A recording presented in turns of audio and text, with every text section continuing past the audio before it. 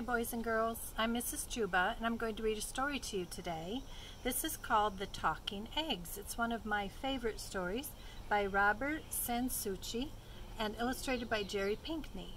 This is a folk tale from the Creole tradition and it has a wonderful main idea or lesson to be learned. See if you can find it as we read. Back in the old days, there was a widow with two daughters named Rose and Blanche. They lived on a farm so poor it looked like the tail end of bad luck. They raised a few chickens, some beans, and a little cotton to get by. Rose, the older sister, was cross and mean and didn't know beans from birds' eggs. Blanche was sweet and kind and sharp as 40 crickets. But their mother liked Rose the best because they were alike as two peas in a pod. Bad-tempered, sharp-tongued, and always putting on airs. The mother made Blanche do all the work around the place. She had to iron the clothes each morning using an old iron filled with hot coals, chop cotton in the afternoon, and string the beans for supper. While she'd be doing these chores, her mama and sister would sit side by side in rocking chairs on the shady porch, fanning themselves and talking foolishness about getting rich and moving to the city where they could go to fancy balls, wearing trail train dresses and lots of jewels. Does that mean anything to you? I'm making a connection to another story I've already heard. Sounds to me like Cinderella. One hot day, the mother sent Blanche to the well to fetch a bucket of water. When the girl got there, she found an old woman wrapped in a raggedy black shawl, near fainting with the heat. "Please, child, give me a sip of water," the old woman said. "I'm about to die of thirst." "Yes, Auntie," said Blanche, rinsing out her bucket and dipping up some clean, cool well water. "Drink what you need." "Thank you, child," said the old woman when she'd taken swallow after swallow of water. "You got a spirit of do-right in your soul. God is going to bless you." Then she walked away down the path that led to the deep woods. When Blanche got back to the cabin, her mother and sister hollered at her for taking so long. "This water's so warm it's near boiling," shouted Rose, and she dumped the bucket out on the porch. "Here your poor sister's near dying for a drop of cool water," her mother screamed, "and you can't even bring her that little thing." Then the two of them scolded and hit Blanche until the frightened girl ran away into the woods. She began to cry since she didn't have anywhere to go, and she was scared to go home. Suddenly, around a bend in the path came the old woman in the raggedy black shawl. When she saw Blanche, she said kindly, "What's made you cry so, you poor child?" "Mama and Sister Rose let into me for something that wasn't my fault," said Blanche, rubbing tears off her cheek. "Now I'm afraid to go home." "Hush, child, stop your crying. You come on home with me. I'll give you supper and a clean bed, but you got to promise you won't laugh at anything you see." Blanche gave her word of honor that she wouldn't laugh. Then the old woman took her by the hand and led her deep into the backwoods. As they walked along the narrow path, bramble bushes and tree branches opened wide in front of them and closed up behind them. Soon they came to the old woman's tumble-down shack. A cow with two heads, horns like corkscrews, peered over a fence at Blanche and brayed like a mule. She reckoned it was a pretty strange sight, but she didn't say anything, not wanting to hurt the old woman's feelings. Next, she saw that the yard in front of the cabin was filled with chickens of every color. Some were hopping about on one leg, some running about on 3 or 4 or even more. These chickens didn't cluck, but whistled like birds. But strange as all this was, Blanche stuck by her promise not to laugh. When they got inside the cabin, the old woman said, "Light the fire, child, and cook us some supper."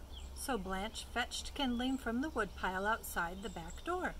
The old woman sat down near the fireplace and took off her head.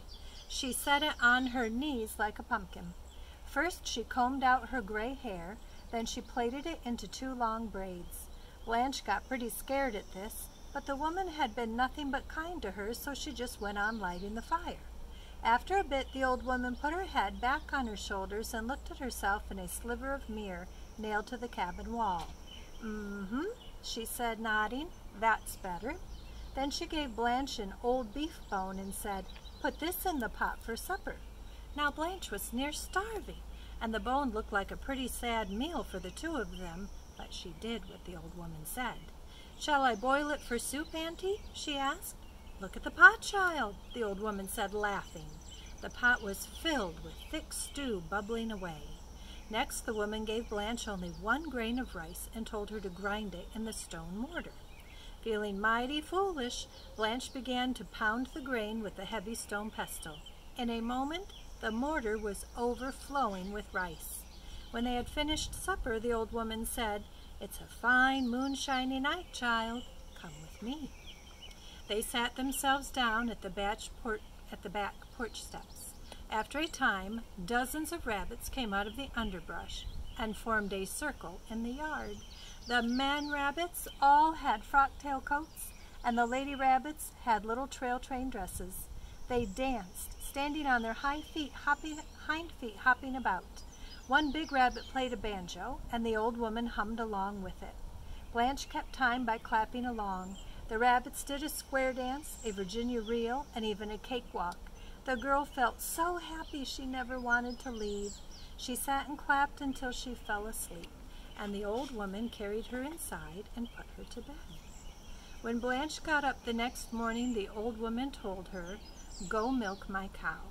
The girl did what she was told. Have you noticed that? Blanche does everything she's supposed to do, and always with a good attitude. I think that's part of the moral.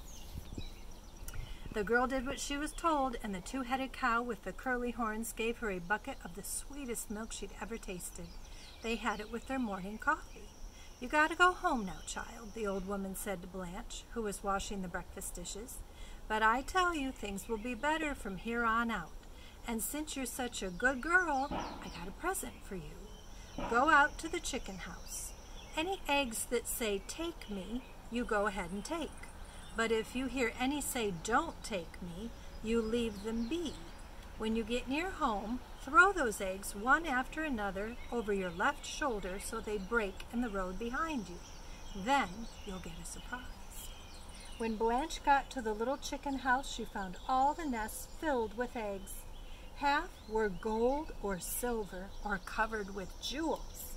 Half looked no different from the eggs she got from her chickens back home. All the plain eggs cried, "Take me." All the fancy ones cried, "Don't take me." She wished she could take just 1 gold or silver or jeweled egg, but she did what the woman told her and only scooped up the plain ones. She and the old woman waved goodbye to each other, then Blanche went on her way. Partway home, she began to toss the eggs one at a time over her left shoulder. All sorts of wonderful things spilled out of those eggs. Diamonds, rubies, gold and silver coins, pretty silk dresses, and dainty satin shoes. There was even a handsome carriage that grew in a wink from the size of a matchbox, and a fine brown and white pony that sprouted from the size of a cricket to drive. Does that sound like Cinderella to you? Just a little bit? Blanche loaded all those lovely things into the carriage and made the rest of the way home like a grand lady. When she got back to the cabin, her mother and sister just gawked at her new finery. "Where did you get all these things?" her mother asked, making Rose help Blanche carry the treasures inside. That evening, the mother cooked dinner for the first time since Blanche was old enough to hold a skillet, all the time telling Blanche what a sweet daughter she was. Her mama got the girl to tell about the old woman and the cabin in the woods and the talking eggs. When Blanche was asleep, the mother grabbed Rose and told her, "You gotta go into the woods tomorrow morning and find that old auntie. Then you'll get some of those talking eggs for yourself so we can have fine dresses and jewels like your sister. When you get back, I'll chase Blanche off and keep her things myself. Then we'll go to the city and be fine ladies like we was meant to be. Can't we just run her off tonight so I don't have to go poking through the woods looking for some crazy old auntie?" Rose whined. "There's not near enough for 2, her mother said, getting angry. "You do as I say, and don't be so contrary." Do you think this sister's going to be kind and do what she's told? Something tells me she's not going to. The next morning Rose set drag-foot into the woods. She dawdled mostly, but soon met the old woman in her raggedy black shawl. "My sweet little sister Blanche told me you got a real pretty house and all," said Rose. "I'd appreciate to see it." "You can come with me if you've a mind to," said the old woman, "but you got to promise not to laugh at whatever you see." "I swear," said Rose. So the old woman led her through the bramble bushes and tree branches into the deep woods. But when they got near the cabin and Rose saw the two-headed cow that brayed like a mule and the funny-looking chickens that sang like birds, she yelled, "If there ever was a sight, that's one. That's the stupidest thing in the world." Then she laughed and laughed until she nearly fell down. Said the old woman, shaking her head. Inside, Rose complained when she was asked to start the fire, and she wound up with more smoke than flame. When the old woman gave her an old bone to put in the pot for supper, Rose said crossly, "That's going to make a mighty poor meal." She dropped it in the pot, but the old bone remained a bone, so they only had thin soup for supper. When the old woman gave her 1 grain of rice to grind in the mortar, Rose said, "That sad speck won't hardly feed a fly."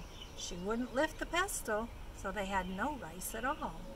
The old woman muttered. Rose went to bed hungry. All night long she heard mice scratching under the floor and screech owls clawing at the window. In the morning the old woman told her to milk the cow. Rose did, but she made fun of the two-headed creature, and all she got was a little sour milk not fit for drinking. So they had their breakfast coffee without cream. When the old woman lifted her head off her shoulders to brush her hair, quick as a wink, Rose grabbed that head and said, "I'm not going to put you back together till you give me presents like my sister got." "Ah, child, you're a wicked girl," said the old woman's head, "but I got to have my body back, so I'll tell you what to do. Go to the chicken house and take those eggs that say 'take me,' but leave be the ones that cry 'don't take me.' Then you toss those eggs over your right shoulder when you're on your way home." To be sure the old woman wasn't playing her a trick, Rose set the old woman's head on the porch while her body sat groping around the cabin. Then she ran to the chicken house. Inside, all the plain eggs cried, "Take me," while all the gold and silver and jeweled ones said, "Don't take me." Now, do you know what this girl's going to do? Is she going to be like the sister and do the right thing, or is she going to be greedy and take the pretty eggs? You think I'm a fool to listen to you and pass up the prettiest ones? Not on your life. Were you right? So she grabbed all of the gold and silver and jeweled eggs that kept yelling, "Don't take me," and off she ran into the woods with them. As soon as she was out of sight of the old woman's cabin, she tossed the eggs over her right shoulder as fast as she could. But out of the shells came clouds of snakes, toads, frogs, yellow jackets, and a big old gray wolf. These began to chase after her like pigs after a pumpkin. Hollering bloody murder, Rose ran all the way to her mother's cabin. When the woman saw the swarm of things chasing her daughter, she tried to rescue her with a broom. But the wasps and wolf and all the other creatures wouldn't be chased off, so mother and daughter hightailed it to the woods with all the animals following. When they returned home, angry and sore and stung and covered with mud, they found Blanche had gone to the city to live like a grand lady, though she remained as kind and generous as always. For the rest of their lives, Rose and her mother tried to find the strange old woman's cabin and the talking eggs, but they never could find that place again. Do you think each sister got what she deserved? And do you guess the moral of the story? Be good. Just like a caring comet, always respectful, always responsible. Thank you, boys and girls. It was fun reading to you.